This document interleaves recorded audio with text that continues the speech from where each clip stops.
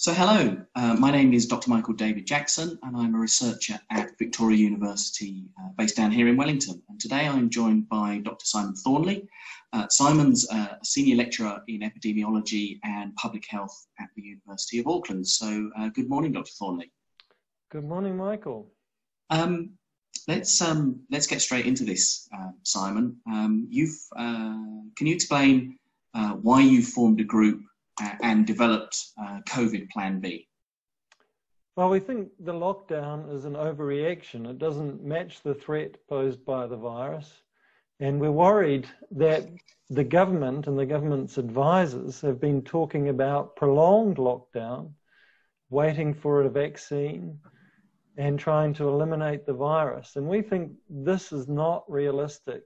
And instead, we've proposed a plan to protect people who are most at risk from the virus, and to get back to work and to get back to school. So Simon, interesting point you made there. You mentioned almost a stratified risk group, that some older people may be more susceptible to this. Can you expand on that? Are we saying that the risk from COVID is different for different people, for example?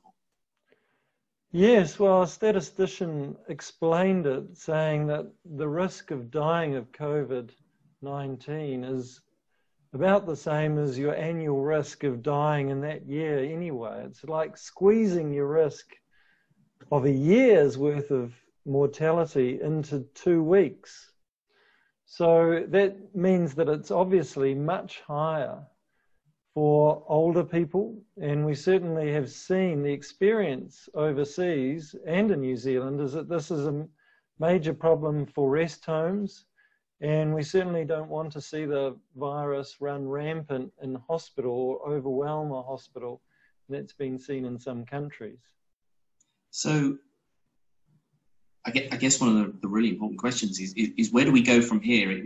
What is Plan B, and where do we go as Kiwis and as a nation? Where do we go over the next 3-4 weeks, couple of months? Well, there's a real risk with lockdown of creating mass unemployment. We've seen that happening in Spain with figures doubling every week. So our belief is that we can go back to work, that we can send our children back to school, and that we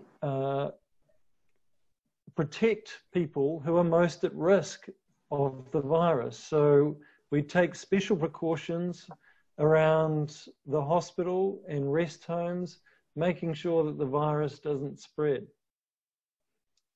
Dr. Simon Thornley, Senior Lecturer of Epidemiology and Public Health at Auckland University, thank you very much.